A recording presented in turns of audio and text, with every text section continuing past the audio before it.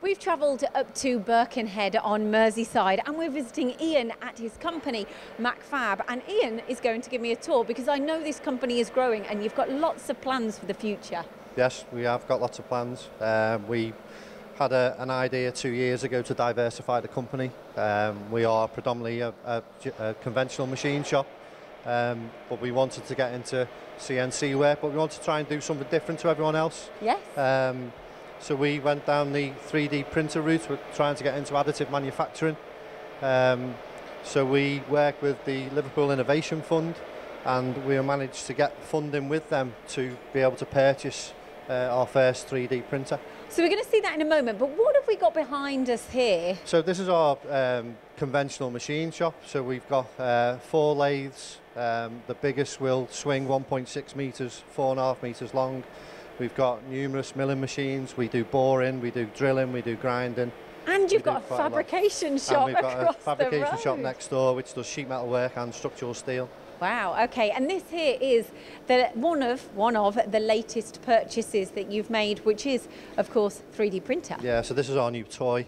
So it's printing at the minute. We have got a job on it at the moment for a new customer.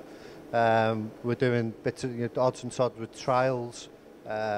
But yeah, we're made up to purchase this. The reason we got this was to, like I said, to try and get into additive manufacturing for prototyping, for R&D work. If we can get a final project where we have a finalised part, we would never be able to offer the service to make that.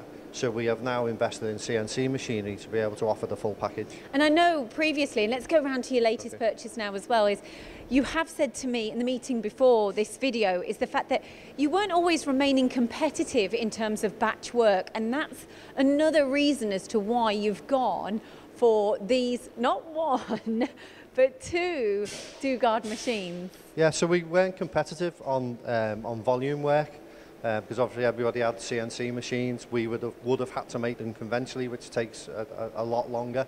So we took the decision as part of the project. We got the 3D printer, we got the CNC machine, we've got a horizontal turning centre due to arrive in the next few weeks as well. Great. So yeah, we're all systems go. We've now got to fill the capacity on the machines. And it's an interesting story because you've not just gone for one, you've gone for two. Tell us the story behind this. So the story behind this one, Dugard actually gave us this as a test machine. We decided to buy the bigger machine. They gave us this one for our guys to learn on, and we liked it that much. We bought this one as well. Great news. And I know you've gone for the larger machine kind of to get that edge over your competition, but what type of work are you planning to put on here? Because you've got a strong, powerful spindle there as well, and a larger table. Yeah, so we're quite diverse on what we can put on here. The reason we've got the 4th axis is obviously so we can offer a further service. We've got the Renishaw probing on it, so we can take measurements of parts before we take them off, which a certain customer has asked us, can we do that? So yeah, we can do that as well. But like you say, it's got a powerful spindle. We can take big chunks of material off, and we can put hard steels on it as well. And you've gone for the 4th axis too. So all in all, for anybody who's watching, why would you encourage them to choose Machfab? Our service, more than anything. We pride ourselves on service. We know we can make the parts, we know we can make them right, but we pride ourselves that the costs will be right and we will deliver on time and you will get what you've asked for.